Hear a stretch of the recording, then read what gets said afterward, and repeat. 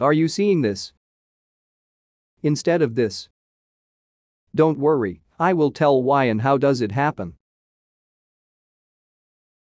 So the reason why you see this thing which is called a crosshair and not this, which is called a brush size, is because 1, 2, 3.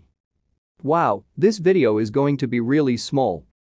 Well, it's because your caps lock key is on, yeah, so if you press your caps lock key you will see this, and if you press it again you will see this.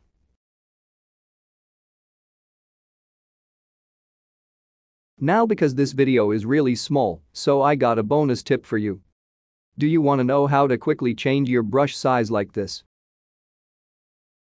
So just hold the Alt key on your keyboard and the right click of your mouse. Now drag right to make size bigger and drag left to make it smaller.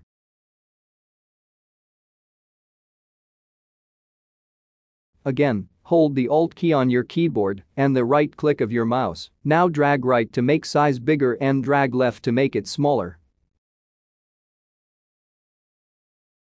You can even drag up to make the brush softer and drag down to make the brush harder.